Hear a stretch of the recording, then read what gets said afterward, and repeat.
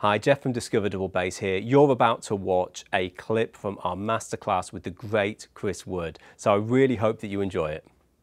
Absolutely. No, it's really fascinating to kind of hear you unpack some of the technical aspects. And I mean, seeing as we have the bow here, is the bow something that you would recommend that everybody gets comfortable with it? Was it with your work with Rob Cassinger that you first started using the bow? And it's, I think it's a huge part of the instrument. It's so expressive, you know.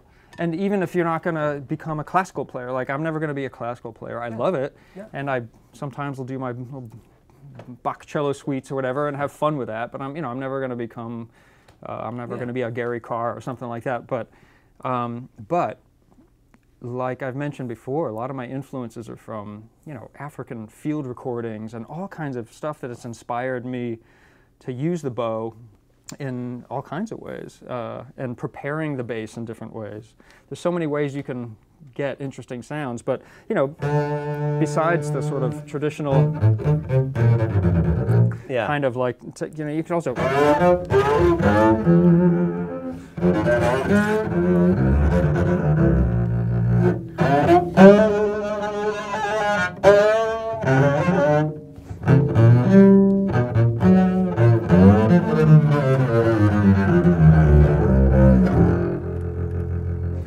so a lot of like African-inspired stuff, like the concept of distortion is an old concept. So if you know the instrument, the African balafon, it's like looks like a xylophone kind of made out of wood, and you have these gourds underneath that help amplify the sound. They had these spiders that they would put in there, and the spiders would make spider webs and would distort the sound. Right? Because it sounds cool. It's like, and everyone loves distortion, something about it. So it's incredible what you can do with distortion with a bow. You know, you can have a clean note, but you can. So are you loosening off the pressure in the bow hand then? Yeah, it's a real feel thing. It's loosening pressure not only here, but here. So, right? Like the looser, you tend to get more harmonics, right? With less pressure on the in the left hand. And then, of course, there's playing more sort of the ponticello or whatever, closer to the bridge, right?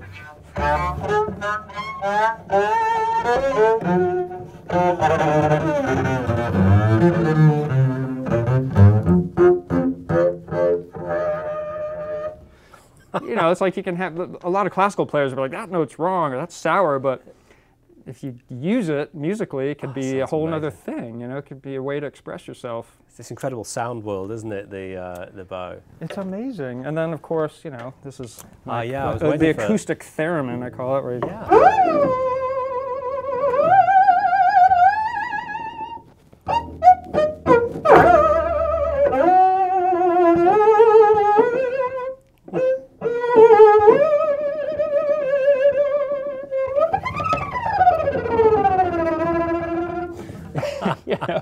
It's awesome, man. When did you first start trying these kind of alternative or extended techniques out? Was there anyone that inspired you that you maybe saw taking an alternative approach? I'm thinking about people like Mark Dresser or Marc Ribot, Fred Frith. Yeah. Here's a good Fred Frith one, which I got through Marc Ribot. Okay.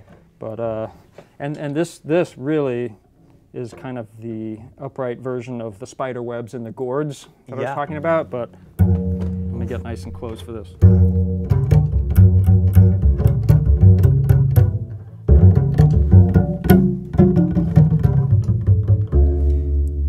Like, listen to that. Like, if you heard the music from Bali, right, with the gongs, the Balinese music, their gongs sound like this. Like, what note is that? I don't know. It's a lot of notes, right? Yeah. So it brings out all these overtones, and then depending on where you have this, you can get more note and less distortion.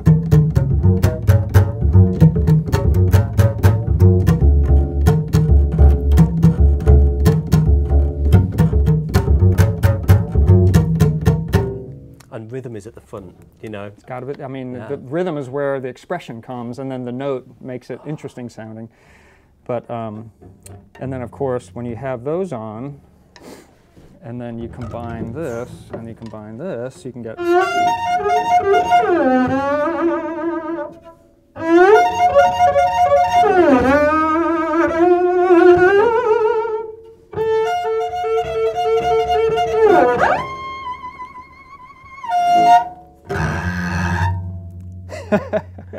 That's either really ugly or beautiful, depending on where you're coming from. Yeah.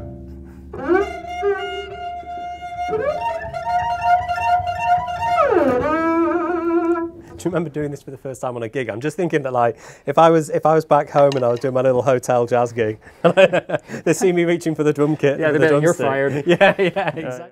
I hope you enjoyed the video. If you want to learn more from Chris Wood and experience the full masterclass, please go and check out the link below.